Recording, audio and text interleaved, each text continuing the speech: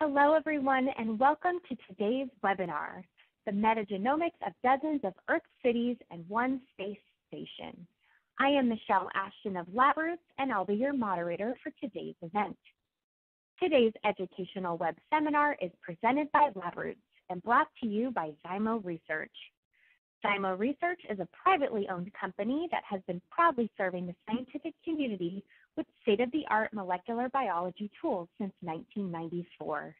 The beauty of science is to make things simple is a mantra that is reflected in every Zymo Research product, from epigenetics to DNA-RNA purification solutions.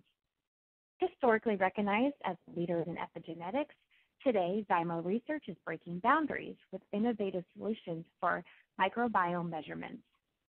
Zymo Research is the first company to develop microbiome solutions from collection to conclusion based on new rigorous standards for microbiome measurements. Zymo Research has been leading the innovative to improve reproducibility and accuracy in the field by developing the first commercially available microbiome standards. To learn more about our sponsor, please visit www.zymoresearch.com. Let's get started. Before we begin, I would like to remind everyone that this event is interactive. We encourage you to participate by submitting as many questions as you want at any time you want during the presentation. To do so, simply type them into the Ask a Question box and click Send. We'll answer as many questions as we have time for at the end of the presentation. If you have trouble seeing or hearing the presentation, click on the Support tab down at the top right of the presentation window, or report your problem by clicking on the Ask a Question box located on the far left of your screen. This presentation is educational and thus offers continuing education credits.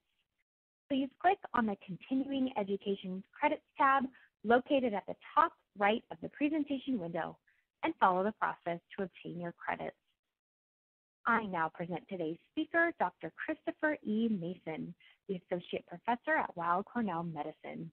For the complete biography on our speaker, please visit the Biography tab at the top of your screen. Dr. Mason, you may now begin your presentation.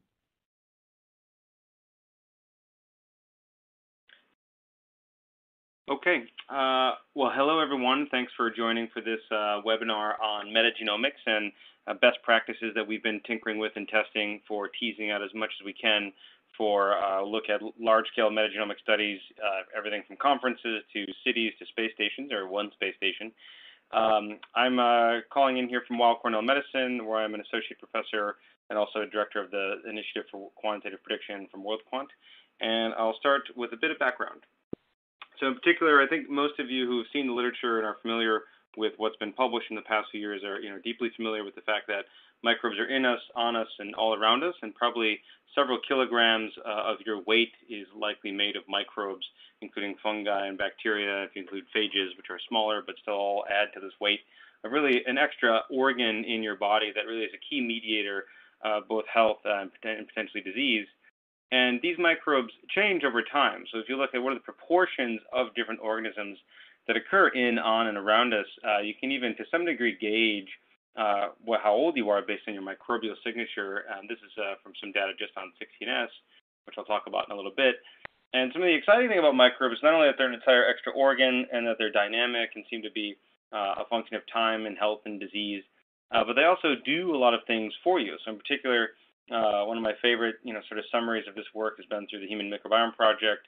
I also work from Mohammed Dania and Michael Fishback that shows that basically even antibiotics can be discovered from normal flora that are on our body. So studying the microbiome is not just an exercise, really in fundamental human and microbial health, but also it can serve as a means to find, new biosynthetic pathways, new drugs, even new antibiotics, which is really, kind of extraordinary. So, I'll come back to this later today of some of the actually billions of potential peptides we pulled out from assembled metagenomes from around the world. And so what's exciting is there's this really ongoing chemistry between human cells, we like to call host cells in many cases, and the microbial cells, although the jury is out on who's really hosting who. But clearly, they can and do, interact. You can see this is how children interact with the world in some cases. And what about in more modern environments? So, for example, If you think about how on every given day, at least in New York City, 5.5 million people go in and out of the subway systems and transit systems, and you can see here, this itself is also an ongoing exchange and sort of interaction environment. And I got curious about this because so many millions of people ride the subway. Is what happens there, and how do we understand the dynamics in really dense urban environments, as well as writ large in clinical environments and even farther places, for example, like I said, in space stations. So before I jump into all that, though, I want to talk about what we've learned. A lot of this in partnership with Zymo, also on the sequencing side with a variety of different sequencing providers, including Illumina, PacBio, Oxford Nanopore, Thermo Fisher, trying different ways to figure out what we're measuring when we sequence something, because in particular, measurements themselves are really lenses into how you can see the world. So we've published this, and others have looked at what are the differences between 16S versus shotgun sequencing, and there are, especially for novel environments, really stark differences. For well-known samples, for example, like gut flora, 16S will vastly oversimplify things, and this is because of how well it does in discriminating similar or distantly related species. So, this paper here from Scientific Reports is one of our works on this, but Gail Rosen and others and Hirschberg had a great paper on this a few years ago, looking at, let's pretend today we were to pick a new marker that would be essentially a gene that you could use to amplify to characterize a complex microbial sample.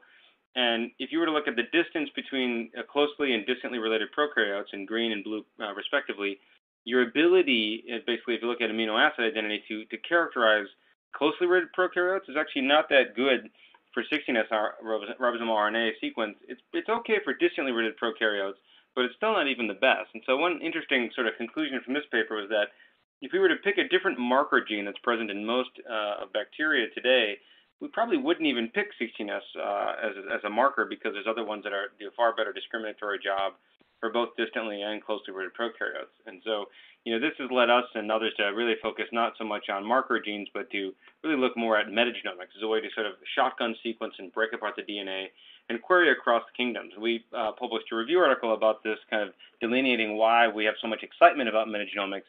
And it's mostly because of this slide, is that it gives you the capacity to find not only what is the taxonomic classifications across all domains and kingdoms of life, but also the more functional and mobile elements that are within organisms like plasmids, phages, some of the BGCs that you can detect.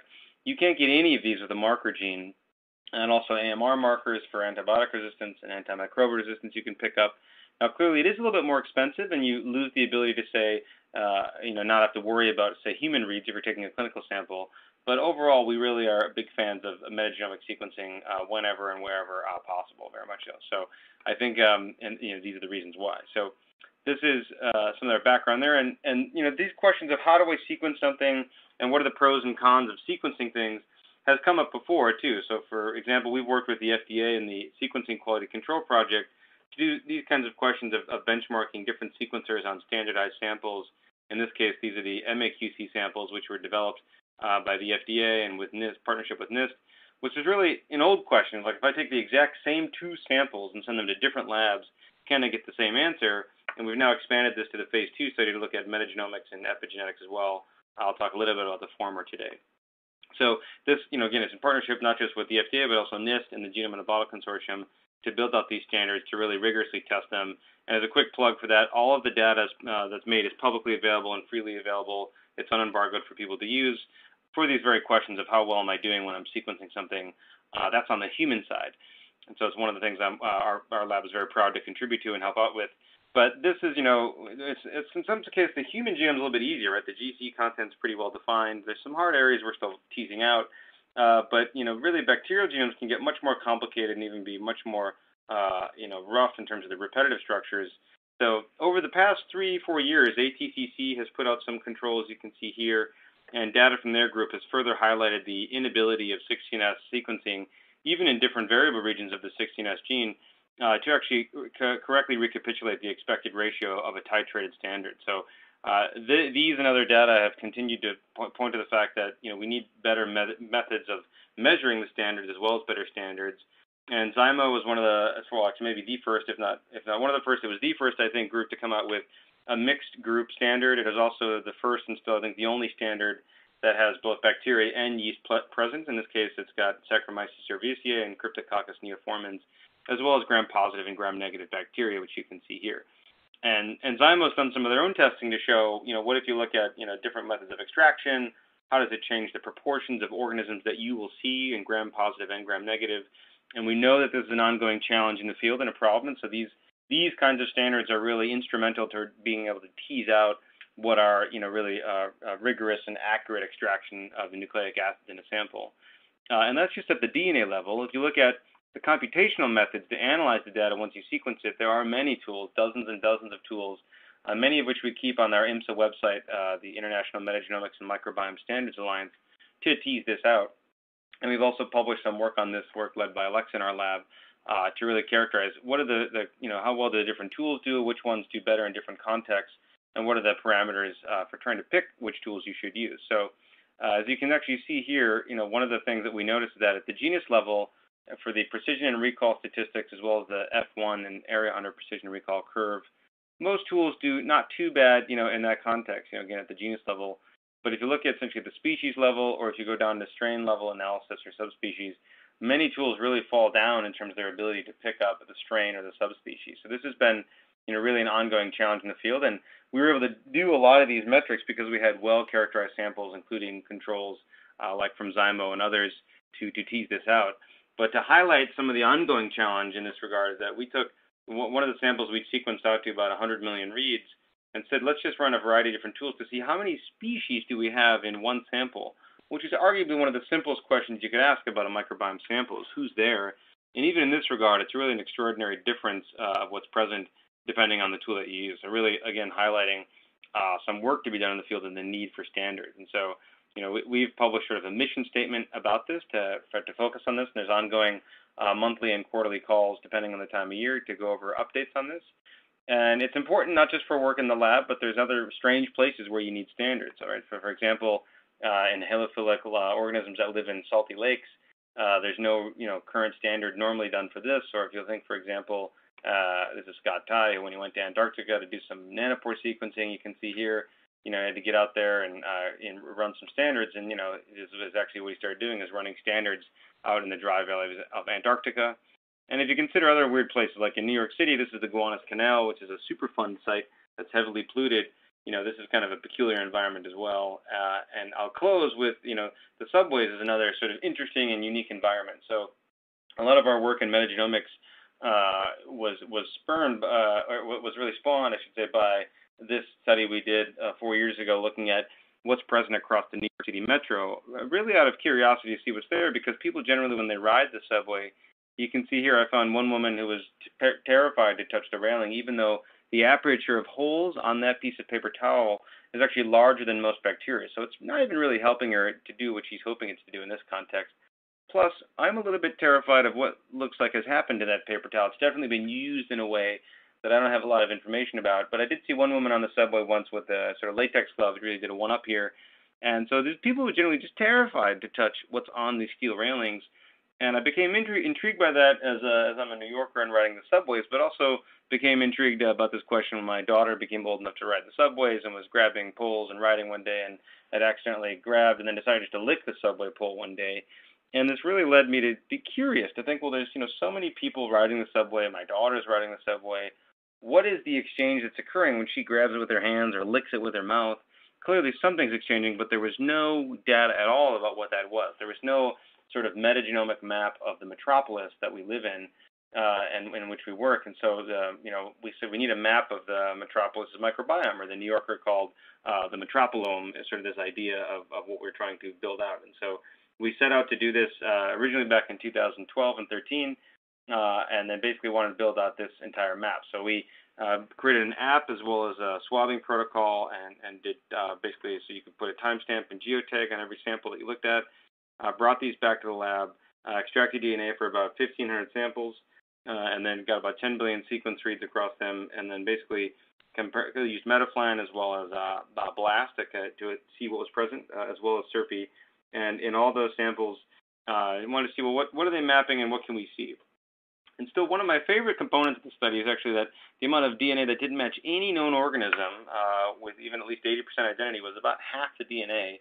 Is something that's never been seen before. The majority of the rest was bacteria and other microbes, but really half the world under our fingertips is unknown. It represents this novel capacity for discovery of things that are all around us. And so I was really excited by this because if you think of like a rainforest and you look at the richness and the diversity of the animals and the plants and all these new organisms that could be there, most people get excited. They think about what can I discover in there? That's really an extraordinary place.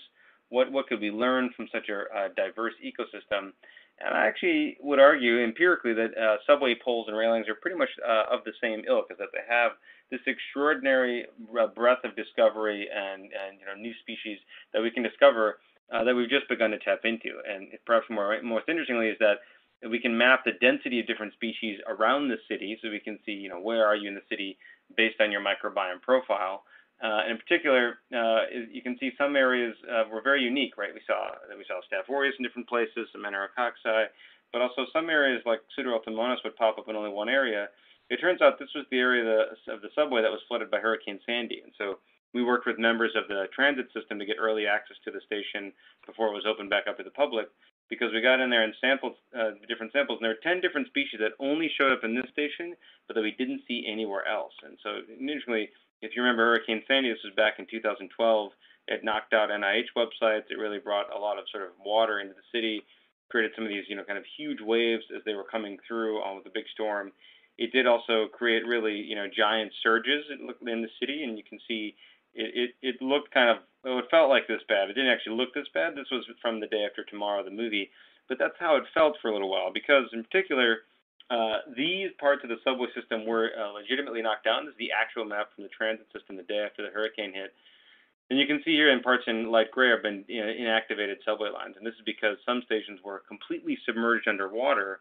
And we wanted to really ask the question, is there sort of a molecular echo of this cold ocean water on the walls of the subway station? So we went in and swabbed them and characterized them and brought them back. And we could actually see there were different kinds of species like Schoenella frigida marina, which is previously thought to be an Antarctic species, that actually makes something called eicosapentaenoic acid, which actually is normally found, this acid is normally found in fish, and something that the fish eat as well.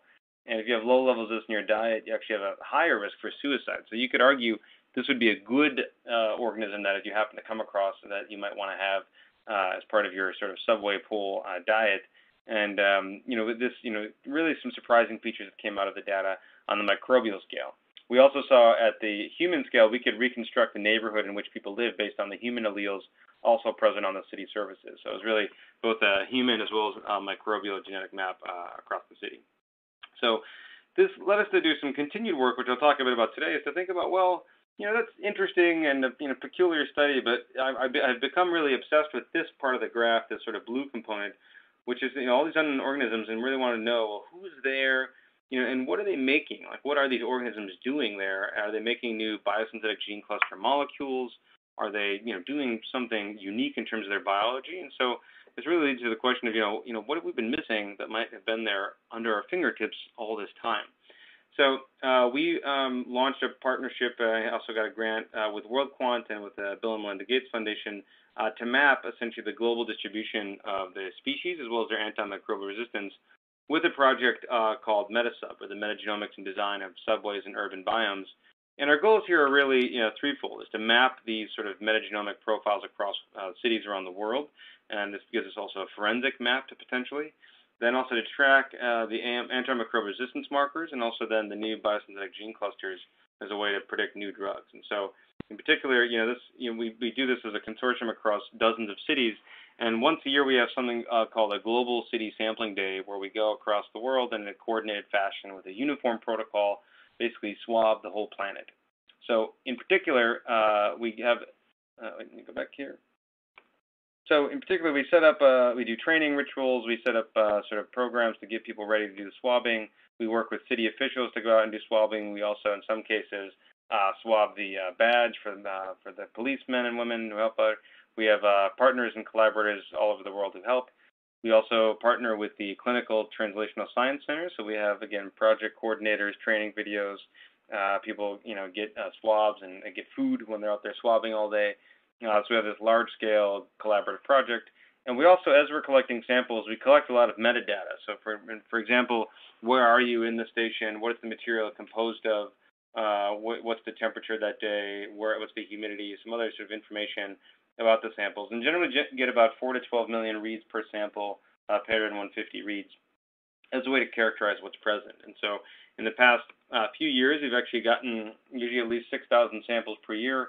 We're actually doing June 21st again this year, the sampling, and we should be on track to get about 10,000 samples this year from about 100 cities. So it's an ongoing expanded project that we'll be planning to wrap up at the end of next year. And what's extraordinary about this is, not just the data, but also the metadata. So we can start to tease out other patterns of what's present and what might be driving some of these new biological features. So this includes interesting things like these data have been used to basically generate 17 new bacterial and 3 archaeal phyla, entirely new phyla that have been derived from the shotgun sequence data. And I'll present to you today a little bit of the preliminary results of the global study that we're submitting shortly of what we can see so far in the first 2 years of data.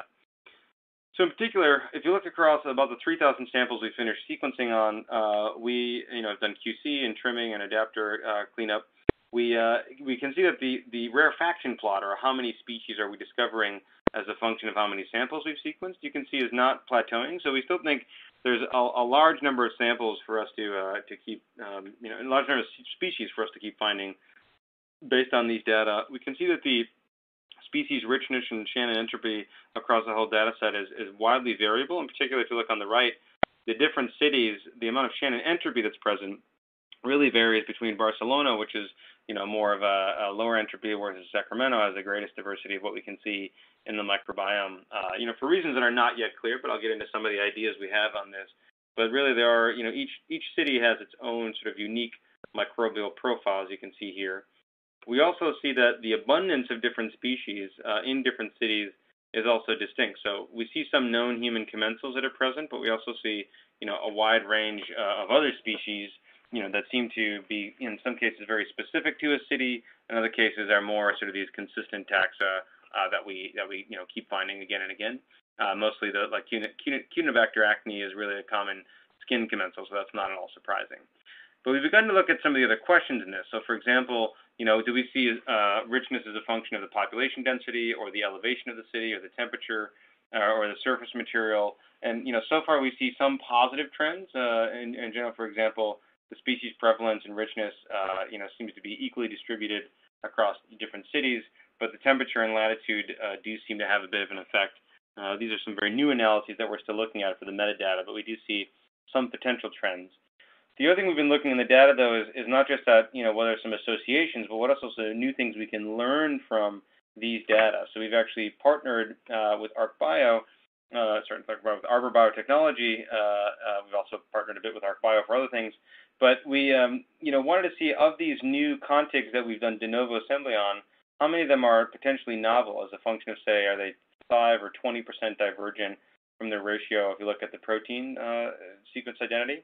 In this case, we see, as you can see here, really, billions of novel peptides that are really under our fingertips that we can have characterized. And interestingly, Tokyo has the most number of novel peptides, perhaps representing the general sort of microbial diversity that's present in that country, and also what you can see far and above other cities. So it's very interesting in that regard.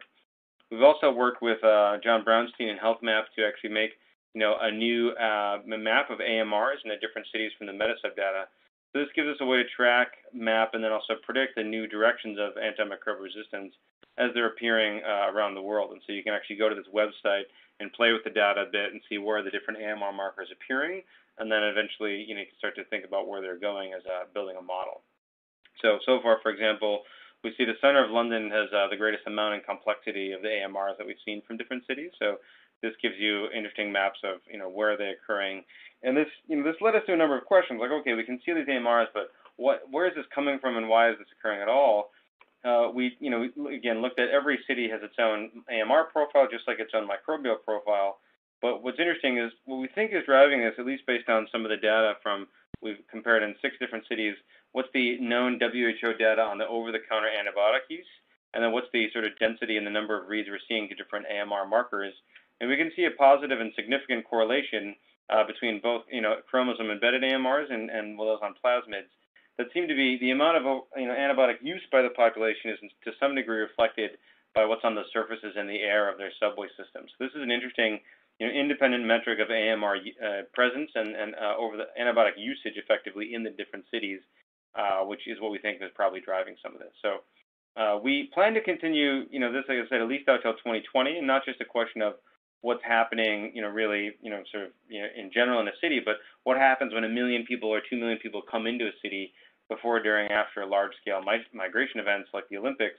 So we did this in Rio, and we're doing the same thing in Tokyo next year, and so this will be an ongoing sort of quest to see how, not only where they are, but how are they moving and how fast do they move. So that's sort of a quick summary of the Metacert project, which we've partnered a lot with Zymo on this because we're using their extraction kits and also using their positive and negative controls for all the sampling in the different sites. So that's the second part of the talk. I want to get to a couple other parts about sort of metagenomic forensics, and then also a little bit about space metagenomics at the end. So one of the other things we want to look at with metagenomics is, we can sequence things and then map them to all known species, but what all can you learn about someone from a surface or their phone, for example? So we're not the first people to think about this. Of course, there's some early work from Rob Knight and colleagues who start to think about, what can you learn from, skin, bacterial communities? Could you actually have a microbiome aura that's as distinctive as your fingerprint? And then other work that's shown that the microbiome, from Jack Gilbert, could put you at the scene of a crime potentially. So it does have an interesting forensics application. And then finally, there's also new lifestyle chemistries that you can infer just from people's phones, from Peter Dorstein and also Rob Knight. And we think of lifestyle chemistries. A lot of people think of Breaking Bad or something like that, but it's more actually like what's on your phone, the echoes of the drugs you're taking, and essentially what is in medications you're taking, what are the fatty acids you're in touch with. So it does give you an interesting survey of the molecules that people have and what they're doing in their life. And it's also, different from your shoes versus your phones. There are differences between them. So here too, there are, distinctions to be made based on where you get the sample. So, a lot of these studies, though, it took a matter of weeks or months to get out and get the data and get published. We wanted to see if we could start to do some of this kind of work in more of a 24, 48-hour period. So the first time we did this was at the J.P. Morgan Healthcare Conference last year, and we got everyone together and said, okay, we're going to collect all your swabs at the beginning as you check in for the conference. We partnered with Illumina to go prep libraries at their accelerator in San Francisco, analyze the data with Metagenoscope, which is an open access and freely available metagenomics pipeline from our group, which does basically a characterization across human DNA, other microbes, gives you taxonomy, and also functional profiles. After that, we also do annotation based on what strain looks to be present, what's the microbe census, what are the classifications across different databases. And then finally, we didn't do this for this session, but we normally do also annotations to get a sense of what's present for de novo assemblies. And after proving it there, we then also went to the ABRF meeting and said, well, let's see if we can predict what's on your phone at this meeting. So we did the same thing, collected samples, worked, again, partnered with Illumina to go, in this case, to San Diego, did library prep, did the analysis, and then presented it on the last day of the meeting. And we wanted to know, can your phone reveal what you've been eating or doing? And, this has also been published by other groups. Like, for example, can you look at eukaryotes on the ATMs? And in particular, we know that the ATM is covered in microbes, but also could be associated with, say, different food as a function of different ancestry. So, like, different demographics were here. If you look at where fish was being eaten or chicken was showing up, or different kinds of cheeses. So, this inspired a bit by some of this work. We thought, well, what do we see at the conference? So we first looked at the first 96 samples and said, what do we see here? You can see human DNA in blue, unknown bacterial, viral, and archaeal DNA, mostly bacteria, mostly human, as expected. But we do see a lot of, a few interesting trends. The first is 2 samples were our biomass controls, and these are bacteria that we expected. The rest of them are actually the yeast DNA that you can see there. And then we looked at the amount of unknown DNA here in black. You can see some people really stood out. In fact, one person looked almost like an alien creature. 95% of her DNA was unknown, which is interesting. Then we also looked at what's the mapping of reads to different, effectively, eukaryotic sort of genomes for things like, meats, fruits, vegetables, and pets. And some people really stood out. So, for example, I rubbed an apple on my phone before I sequenced it, and it worked, so it was a good positive control. One person had a huge amount of corn on his phone, and this turned out to be Scott Ty, who had confessed that he'd spilled a whole bag of corn tortilla chips on his phone on his way to the conference, which apparently was still present on the phone, which is interesting. This is a woman who had just eaten a salad before giving us her phone, apparently quite messily. And this is someone who looked like an orange. Someone who, this is a woman who thought she had a lot of cow DNA on her phone, and she had just purchased a leather purse, which is interesting because maybe there was still some DNA being deposited on her phone. But the person with the orange, we said, hey, did you just have an orange or orange juice? And he had just peeled and eaten a navel orange, which was very fun and funny to see. And we also found someone who looked like he had a porcine DNA on his phone. This turned out to be Sridhar, who said yes, he did have pulled pork and took a picture of it, of his sandwich after he ate it, so or as he was eating it. So this gave us a chance to see who's the guy who had pulled pork, and this sandwich was basically still on his phone. We also did some other predictions, like the differences in job categories, like most people's phones look like skin or airway bacteria, but some people actually did look like the urogenital tract. It turns out this was the people who were self-identified as engineers. And this actually statistically is likely to have come from a man because most of engineers are men, likely. So it's interesting that might be happening. There are some people not washing their hands, is what we think. We also did a prediction of who has cats or dogs, just a yes or no binary classifier, and we could see a little bit of signal for cats, but dogs was much more of a clear signal that people's dog DNA was showing up on their phone, which was interesting to see. And we also did some work with Cosmos ID to see can we predict antibiotic resistance. And indeed, not surprisingly, most phones did have some. But this is not necessarily surprising because even bacteria that are from millions of years ago have AMR markers that are present. So it really affirms that the conservation of resistance occurs over millions of years, and is something that's not surprising. It's surprising though when it moves quickly or changes its form or its mutation profile. Okay, so in the last few sections of the talk, I want to go into other places we're applying Zymo standards, Zymo methods, in general, metagenomics profiles. Since we've been Zymo's partnering to sponsor this, we want to talk about how we're using some of their controls. So one of the places that we've just used it is we published work last month looking at the identical twins, Mark and Scott Kelly, and what happened to them when they went up into space. So NASA really likes lots of acronyms in general. They're also a cool organization to work with. Sometimes for certain missions you'll get a patch, and so in this case we did get a patch, and you can see in the middle of the DNA we see these epigenetic marks. So you can see, at least as far as I know, it's the first patch from NASA that has epigenetics and multi-omics on it, and so you can see some of the profiles here.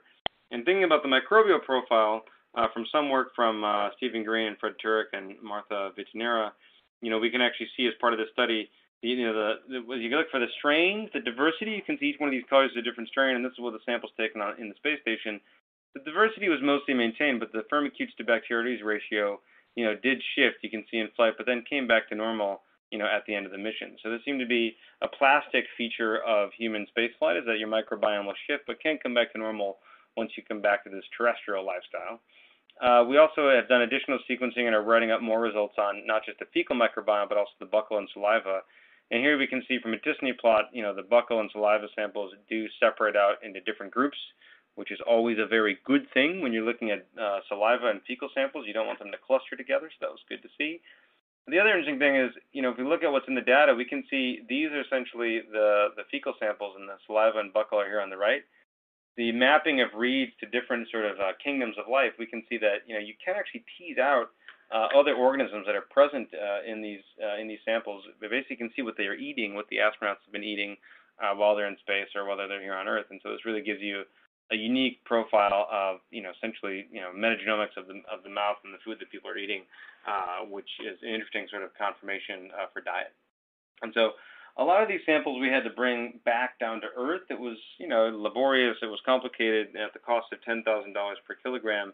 That's not the easiest way to get things up and down. So we started asking this question a few years ago, saying, well, could we just sequence in space? And so when I'd asked originally Oxford Nanopore, they said, well, have you talked to Aaron Burton yet or Sarah Castro-Wallace? And I said, no. So we went and had some beers and said, well, I think it should be possible because the sequencer is small enough. We have a way to do it. We just need to actually get it up into space and make sure we could get the technology to work. So I said, all right, great. Well, let's get things started, and we should actually prepare to take something like a smidgen or an iPhone-powered sequencer. Should we do that, or should we somehow connect it? So I said, well, I think we can figure out something. So first thing we needed, though, of course, it's NASA, so we should probably have a patch. And said, okay, great.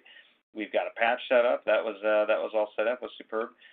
Then we tested it in a zero-gravity flight simulator. This is to show that it works, so we knew it should work. published this in the Nature Partner Journal Microgravity, so they're ready. Then Kate Rubins was the next to go up into space, made her way up to the space station, got up there safely, did the first sequencing in space, and so in the last 2 years, it's now become relatively standard to do sequencing in space, and this is really, some call it the dawn of genomics in space, which was a bit hyperbolic, but kind of true. You can see here at the end, it was retweeted by 4 people, including myself. We didn't get a Donald Trump retweet. It was a bit early then for Trump to be retweeting, but maybe next time. But we've since published this also as this is the first sort of genome that was sequenced and assembled off Earth. This was published a year and a half ago. But we've also been looking subsequently at other aspects of these samples. So in particular, all nucleic acids really deserve some consideration. So in particular, bacteria are splattered with these 6-methyladenosine DNA modification marks. You can see example of it here from Eric Schatt. And we've been testing some of these data. This is from an algorithm called mCaller to see, can we see the deviations in the current from observed versus expected current. You can see here the M6A versus A, and you can see these deviations occur when you do have a modified base as the DNA transits through the pore. And indeed, if you get more coverage and you get, essentially enough high-quality reads, you can discriminate between the modified base and the regular adenosine with pretty good accuracy. And so we've actually just published this a couple months ago as a new method for characterizing the modified bases in these samples. And we did this actually very much in close concert with Zymo because these are probably some of the best characterized reference strains that exist. And so we've added an epigenetic characterization of them, and it's also worth noting we've managed to get this to work in flight as well. So for some of the data that's been generated on the space station, we can now reliably say you can detect modified bases using nanopore sequencing in space as well. And so what's exciting about this is, ongoing work from Sarah Castor-Wallace and some work from our group and others is to optimize the methods to get this to work in space. And as essentially, it's been now demonstrated you can do library prep in space, you can do sequencing. For longer missions, this will really, I think, be what would be one of the key tools for characterizing what's present in these environments. And this includes these Zymo controls, which I think are the first controls to have been used for spaceflight validation. The other thing that's worth noting is we're not the first people or the only people interested in these data sets. So you can see here some of the other work that was done was taking ultra deep and long read nanopore sequencing of these standards. So in particular, the work from Sam Nichols and Nick Lohman and others actually validated what we saw in our data and used our data to confirm some of their contigs and their assemblies for these Zymo controls. So in particular, on the GridION and the Prometheon, they've confirmed the log the log titrated controls to work very well on both platforms for each one of these different bacterial and fungal species. And also, if you look at their assemblies, you can see here, this basically is a number of 10 kb fragments along the assembly. And you can see down here, the log titrated standards, of course, have some gaps because the species that are less abundant don't show up as much, and you can see that down here at the bottom. But for sort of the equimolar titrated mixtures, you can see, get really good assembly and good contiguity for the assemblies. And so I think this creates, again, these standards really give us a benchmark going forward to make sure that when we look at something, whether it's from outer space or something in a clinical lab, that we know that what we're doing is actually accurate and it's been well validated. And so really excited that a lot of these data have come out in the last few months to have really rigorous assessment of these standards. So in the last closing segment, I want to think a bit more on a bit of a philosophical note, and not just think about measuring things, but also to think about building microbes and modifying even genomes. And so this depends on the totality of information that we have about all of genetics. So if you were to start to not just measure organisms, but actually build them and build microbes, for example, what could that look like? Or if we found microbes, for example, when the Mars 2020 goes to Mars next year, and eventually it's supposed to bring rocks back from Mars in a sample return mission, how will we be able to tell that we didn't just bring something back that we contaminated the rover with when it was being built? So some of these questions involve details of what's called planetary protection, which is to avoid contamination of other planets by our things, and the inverse as well. We don't want other planets to contaminate Earth with something that could be potentially harmful. So to do this, though, if you think about it, like it's a simple question, but to do it, you would need to basically index all of the DNA that's ever been sequenced on Earth, and then compare that to everything that you might pull back if something comes back from, say, the Mars or the Moon. And if you think about how much information that is, it's basically sort of Yoda nops. You think of like nucleic acid, nucleotide operations per second instead of gigaflops or Yoda flops. It's like Yoda nops. Is the amount of total DNA. It's the equivalent of 10 to the 21 supercomputers. So it's pretty. It's a lot of data. If you were to actually index all the DNA on Earth that could be there, and if you were to use it as a compute engine, it's pretty impressive. But we don't have to do just that. We're working on methods to do this, and so are many others. But we don't have to do that alone. We can also sequence what's in the clean room as a good proxy for something that might be a false positive. So we've been working with Venkat from JPL. And basically, it's swabbing the clean rooms as they're building robots, as they're building the spacecraft, and characterizing what's present on them, and then sequencing them. We've also been looking at what's growing on the walls of the space station and what's actually present on the ISS. So another sort of catalog of where DNA can and will appear. And the other thing we've looked at is this catalog we then compare to what's on the astronauts before and after they go up. So from Mark and Scott Kelly, we've seen that this microbial tracking data, which is on the station, we compare that to the astronauts' data, and we can start to build these maps for the first time of what's being transferred from the astronauts to the space station and vice versa.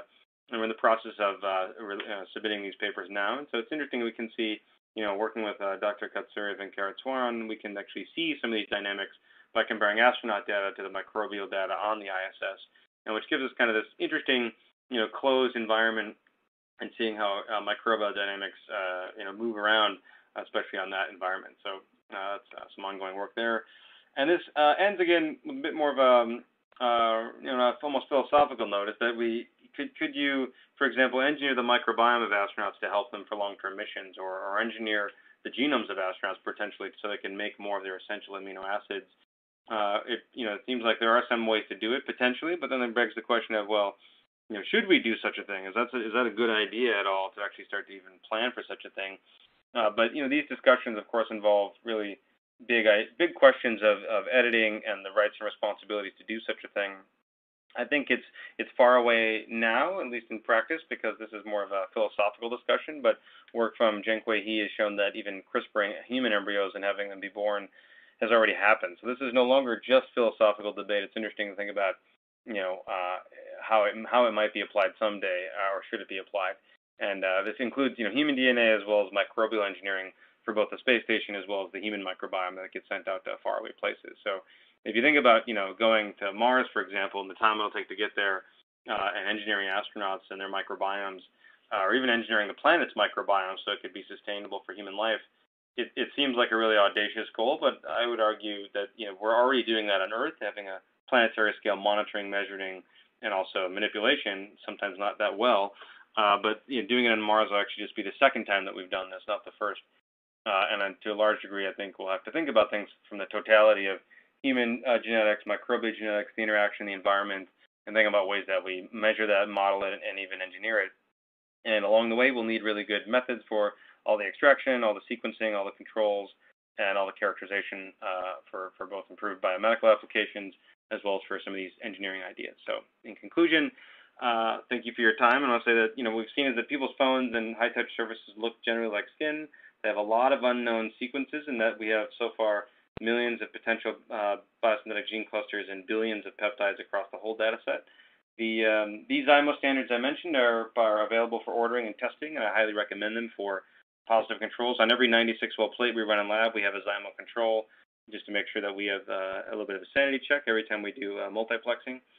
And forensics applies to all kingdoms of life, including on your phone. And we do see that the AMR markers data coming out of Metasub looks like it's related and sort of really an echo of the over-the-counter antibiotic use or access to it, so which is interesting to think about as a metric for different cities and what we observe. And working with Sarah Castor-Wallace and Aaron Burton and also Kate Rubins, we do have the first demonstration of some ISS-based sequencing and AMR detection.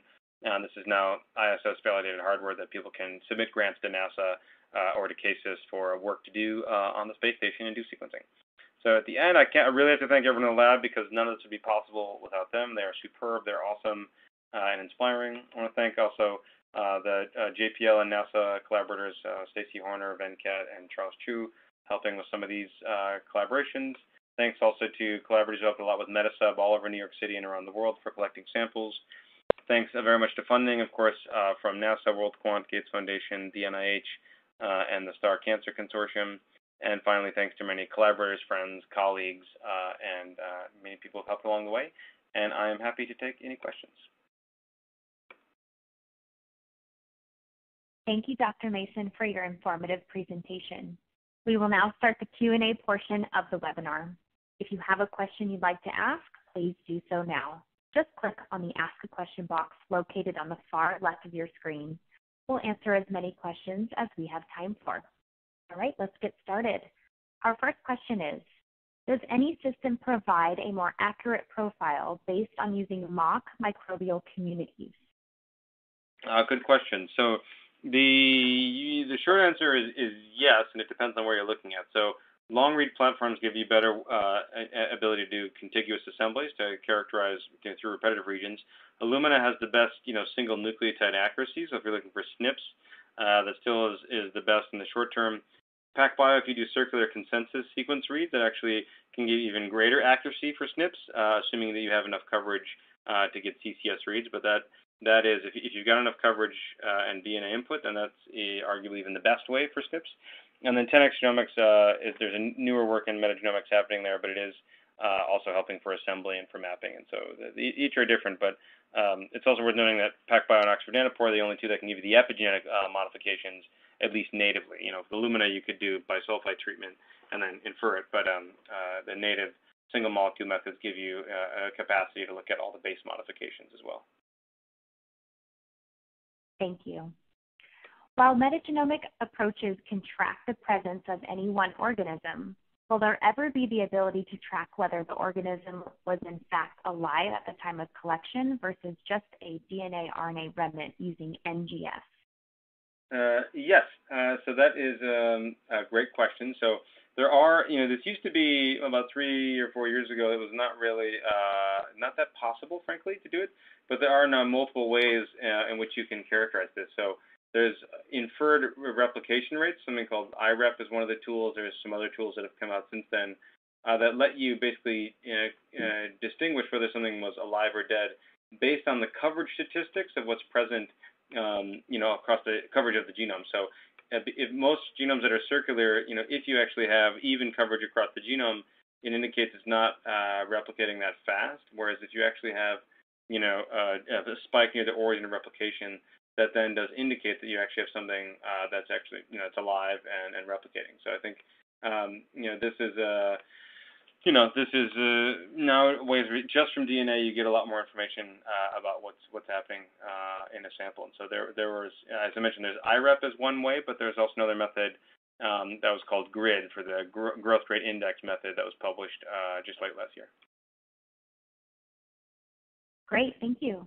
All right, your next question is, are these large-scale studies discovering any novel antimicrobial resistance markers not predicted by smaller or directed studies, or alternatively, discovering unpredicted variations on existing markers? Good question. So far we focused on the known markers in the Comprehensive Antibiotic Resistance Database, or CARD, but there are many fragments that look like they're distinct new markers. We haven't focused too much on them yet, but mostly so far we're looking at variations of existing markers and seeing how and when they move and to what degree. Great, thank you. Looks like we have time for one more question. As people are constantly traveling and settling around the world, do you think that distinct regional microbial molecular signatures will stay possible in the future? And if so, what do you think is the primary driving force between the microbial profile of any one region? Yeah, I think this is a bit like human allele fractions, is that as people travel more, the uniqueness features will decrease over time. But the reservoirs for bacterial sequences and cells is so vast, I do think that you'll see, some signatures, especially in highly diverse areas, might be able to maintain, in perpetuity. And a lot of this is based on, well, things that we know from actually ecology, like temperature and humidity, as well as elevation, do seem to drive these changes. But another one that's very novel is, antibiotic usage, which also drives it. So there are new human-derived drivers as well as environmental mediators of these dynamics, and I think they're all in play. But I think I think you'll still have them in the future. Thank you again, Dr. Mason, for your time today and your important research. We would also like to thank LabRoots and our sponsor, Zymo Research, for underwriting today's educational webcast. Before we go, I'd like to thank the audience for joining us today and for their interesting questions. Questions we did not have time for today and those submitted during the on-demand period will be addressed by the speaker via the contact information you provided at the time of registration. LabRoots will alert you via email when it's available for replay. We encourage you to share that email with your colleagues who may have missed today's live event. Until next time, goodbye.